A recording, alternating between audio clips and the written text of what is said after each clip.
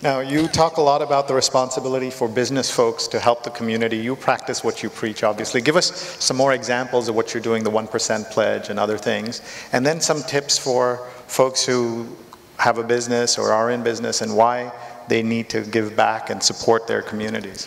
Okay, say for example you're from California like me, and California is riddled with Google, Facebook, Twitter, Snapchat, sorry. You got like all the biggest companies in California. And then you go to an inner city and no one's learning tech. Mandatory. That to me makes no sense at all. Right? You would think in 6th grade, 7th grade, 3rd period, you're learning iOS or DOS, or you're learning Unix or Linux or Android, or learning to fork Android. Like, you would think that's what every single kid in 7th grade, 3rd period is learning. That's not the case. And I love basketball, but everyone, every single high school, junior high school has a basketball court. Only one company benefits from that freaking tutorial conditioning. That's NBA. There's no other company that benefits from that.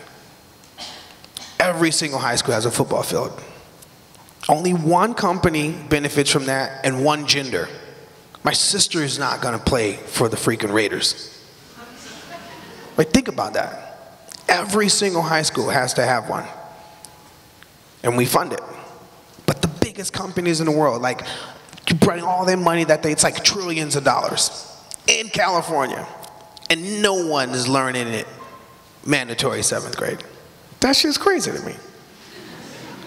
So what I saw that, and like, you know what? We sell a product, we make money, we have employees. So it's my duty, if I really care about it and I see there's a problem, how can we solve that problem the little way that we can?